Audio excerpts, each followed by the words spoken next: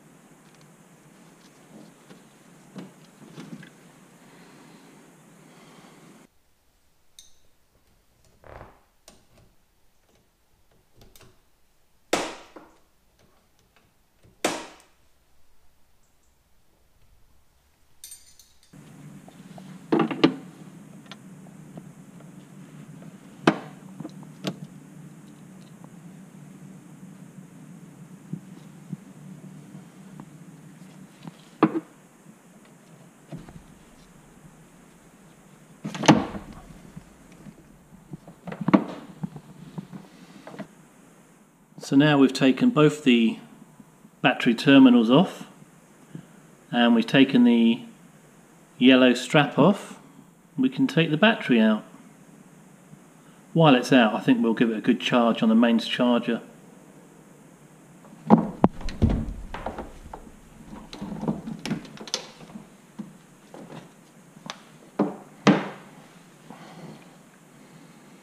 On closer inspection of these are battery clamps. Obviously the red one is positive and the black one is negative or neutral. They're not a matching pair, they're different.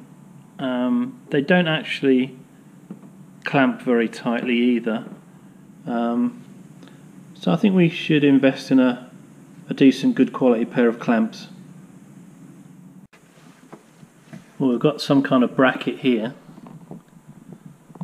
Some kind of bracket there, and a matching one there, and also this plastic type thing.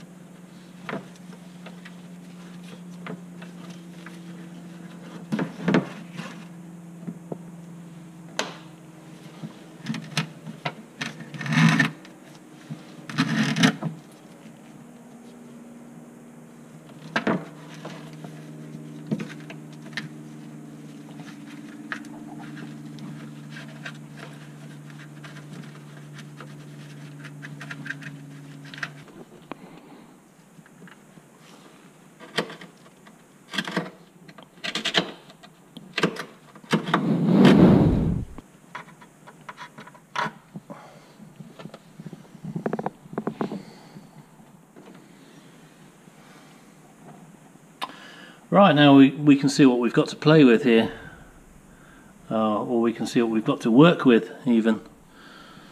I think these can stay. These are nice pads, anti-slip pads.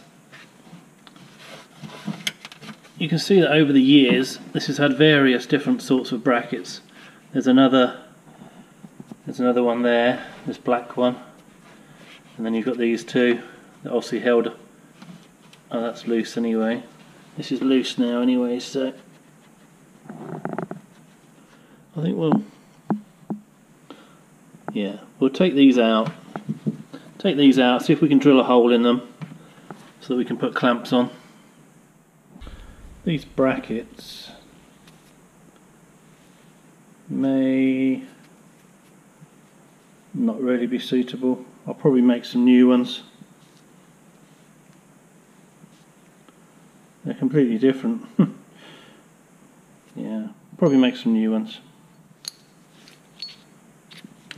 So here we've got some nice stainless steel screws we can utilise.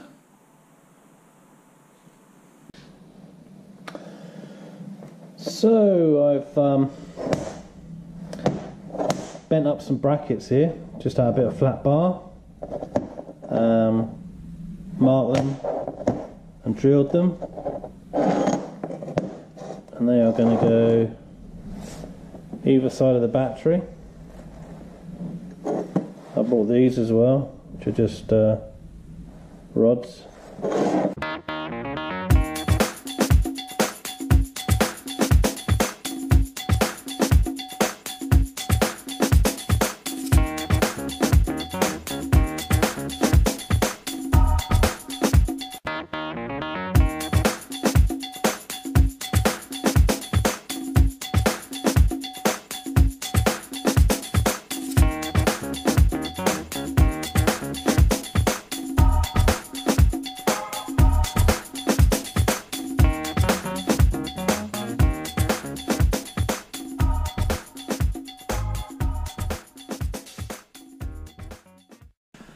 Okay, so I've painted these just with whatever I had lying around, so I primed them and then painted them with a top coat.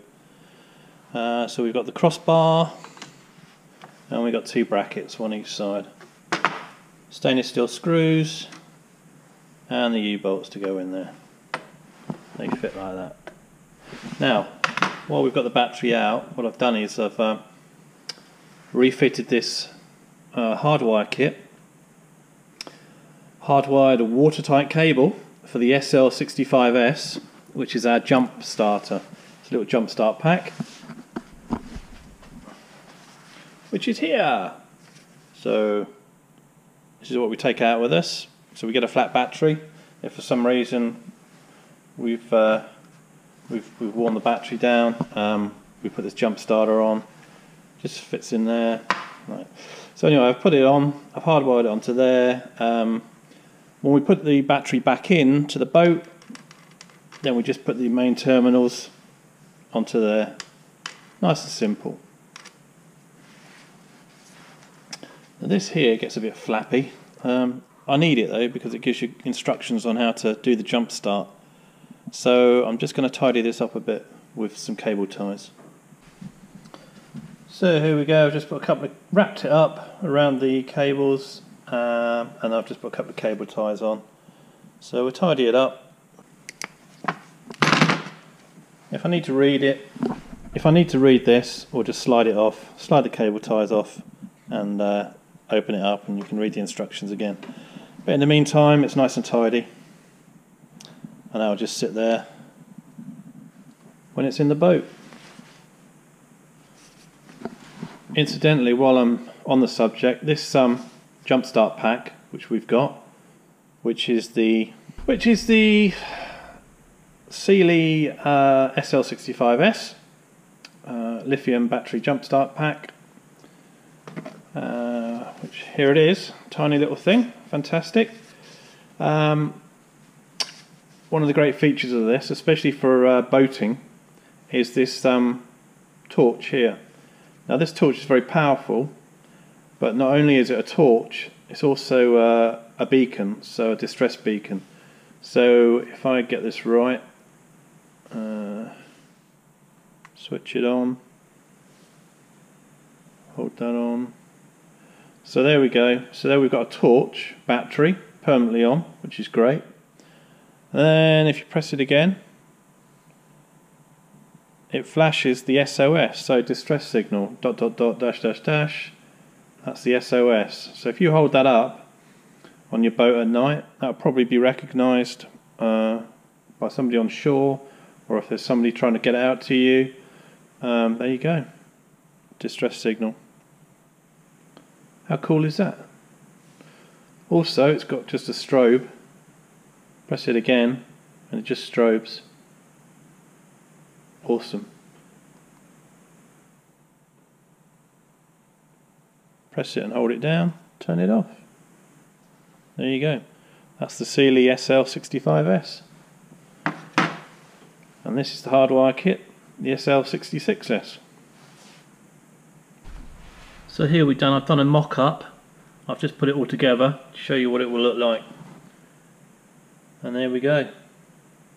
That's a nice little battery clamp.